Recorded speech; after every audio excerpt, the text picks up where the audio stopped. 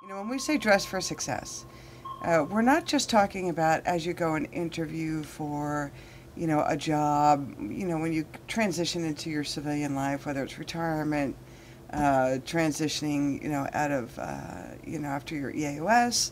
It's the message that you're sending and what you want to carry about yourself and about, what you're representing in your organization, your family, your country, all those things. And that includes not just the clothes that you're wearing and how you wear them, but your personal grooming. Today's business owner, today's employer, today's headhunters, they are asking for your Facebook page.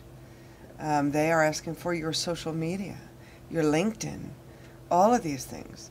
And so they go and Google you or search you, and on social media they find you, and they're looking at your page, and they see all of these, wild things going on, or these inappropriate attires or inappropriate situations, and they can determine. And you have all the, the qualifications and certifications we need. In fact, you're the perfect hire, but I'm afraid we can't hire you, and the member says, why not, and dressed in this nice suit, and he's giving up this good impression. He goes, well, looking at your Facebook, your social media and these pictures, this is not the kind of person we want on our team.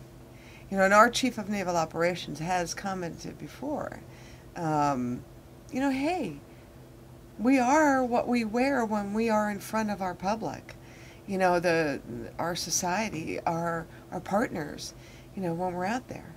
So what message are we sending? So, keep your hands out of your pockets, button up, your shirts, blouse your boots, or your pant legs into your boots, and so, you want to wear this proper attire properly when you are being out in the public, and that includes civilian attire.